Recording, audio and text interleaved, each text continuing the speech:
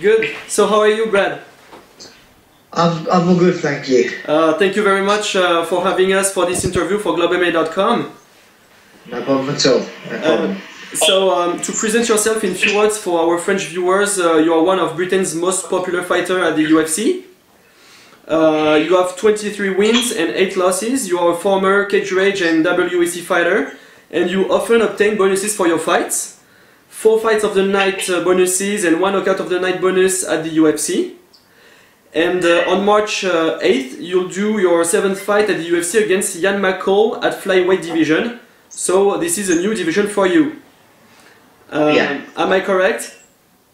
Yes, that's correct. Okay. So my first question, it's a question of one of our readers of globemma.com. Why did you decide to drop to flyweight? It's a question by Romain Delors. The reason I decided to drop to flyweight because I'm a natural competitor, okay, and that's good. Shut the door. So here you go.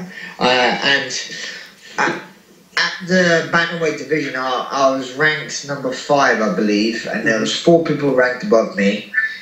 Out of those 4, I fought 3 of them, lost to 3 of them. So kind of like it left me nowhere really to go.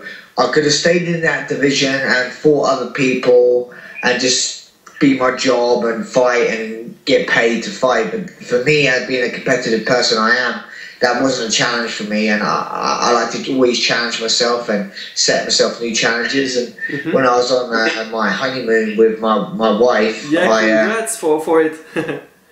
Yeah, when I was on honeymoon with my wife, we just started thinking, and I was like, man, I wasn't hungry to go back to train just to fight. I needed something, so I just thought to myself then, you know what, I think I can go down a weight class and do it, and yeah, and I can. So, well, I don't know yet I'm gonna make the weight, but I believe I can, and so it sets me new challenges. Obviously, I have beaten the champion before. But not saying that wasn't really the motivation for me to drop down. It was a factor maybe, but not me. I just wanted to just challenge myself. Okay, so this will be the 4th division where you'll compete in your career, I think. Moving from lightweight at the beginning to flyweight for your next fight. So it's almost about 13 kilograms. That's right. Yeah. And how do you feel right now? What's your weight at this moment? At this moment, I'm quite good. I'm walking around probably about 144 sort of pounds. Yeah, so I'm doing it the correct way. I'm a lot leaner than I used to be. When I used to fight at featherweight, and when I fought at lightweight, I didn't cut weight at all. Even when I first started fighting at featherweight, I used to walk around, like, if you do kilos wise, I used to walk around 62, 63 kilos, and then fight 66 kilos. Then I got bigger over the years of training. I got bigger. Then I started to cut to featherweight, but I wasn't a big featherweight, so making a drop to bantamweight was quite easy for me. And then over the time, making bantamweight quite regularly, I wasn't really, I don't think, a really big bantamweight nowadays. But when I first started fighting bantamweight, I was quite big. But in comparison now to a lot of the bantamweights I see, I'm not really that big. So I think naturally, my natural weight is flyweight. All right. Over a win against Ian McCall, do you think you'll be in a good position to have a title shot? I like to think so.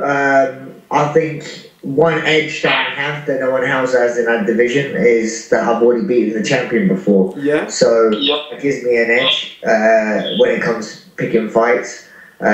Also, Demetrius Johnson's cleaned up that division. There's not anyone out there really, I think, is deserving for a shot. Dodson's had a shot, don't get me wrong, Dodson's doing really well and can get another shot, but I know that UFC don't like rematches, they like to have new fights. The only other person out there is maybe Lineker. He's doing really well, but there's the issue with him and making weight. He doesn't make weight, so I think it'd be pretty unjust if he gets a title shot when he doesn't make weight. He doesn't make 126, let alone 125. Okay.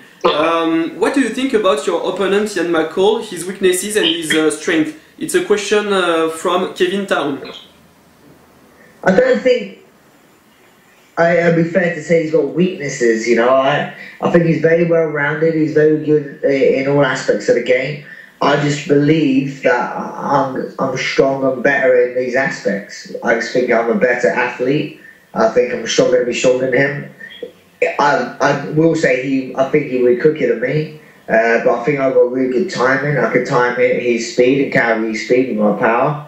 I just believe that I'm way more dangerous to him as an opponent than he's dangerous to me as an opponent. Alright, so to follow his pace during the fight, it won't be a problem for you? No. Obviously, I've never really had a problem with gas in any of my fights. Going down a weight class, I'm in a lot better shape than I've ever has been. And I don't think, it's hard to say this far out, I've never had a problem with gas before. Okay. Hopefully I don't have problem with gas. I don't know how bad the weight cut will affect me, but hopefully I do things properly and gas won't be a factor. Okay. So you are from East London. What do you think about fighting at home at the O2 Arena? For me, it's an amazing thing to be able to do this. I fought for the UFC a few times in England, but that was more north in Nottingham and Birmingham.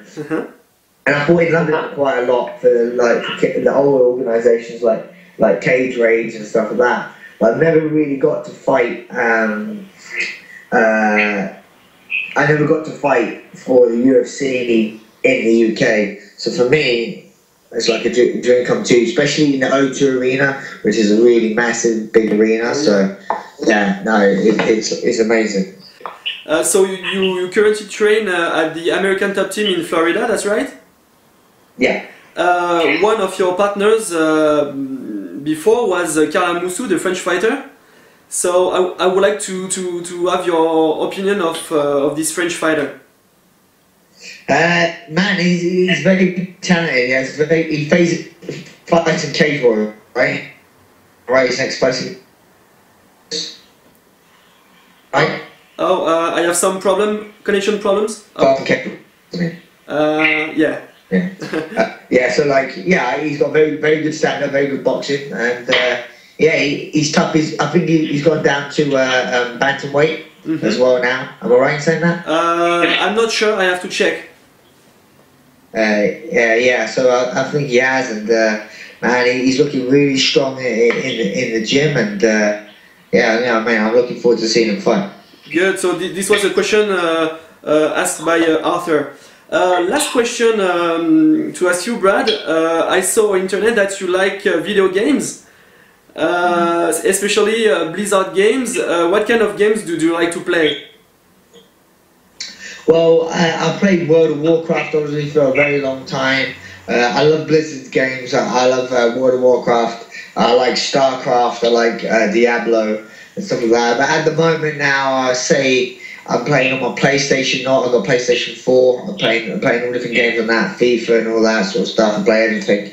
But also I play Clash of Clans. I don't know if you heard of it. It's like a game you play on your iPad and phone. I play that a lot as well. Good. And I actually have my own clan called One Punch Army. What's your opinion about the next UFC game by Electronic Arts? I'm looking forward to it because the next generation graphics on the PlayStation is amazing. I loved the last game. I thought it was done really well. So this one now is being done by EA Sports, and I think the game's going to be wicked, and I really can't wait to play it. And also, I love the fact that I'm in the game, because I used to play these games anyway, regardless, and I used to always have to create my own character. Now I have to. It's already in there. Oh yeah, that's very good. Some time.